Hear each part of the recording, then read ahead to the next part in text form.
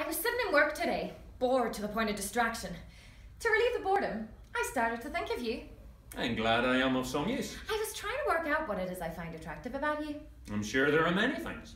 I have to be honest with you about this, Donal. There aren't. It came down to 2 things.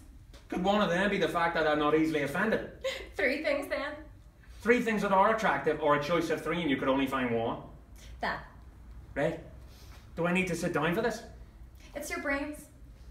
Not my good looks. They weren't even on the short list of 3. I'm heartbroken. What's my poor old mommy going to say? Ugly but smart. I'm sure that's not what she tells everyone on the street. Right.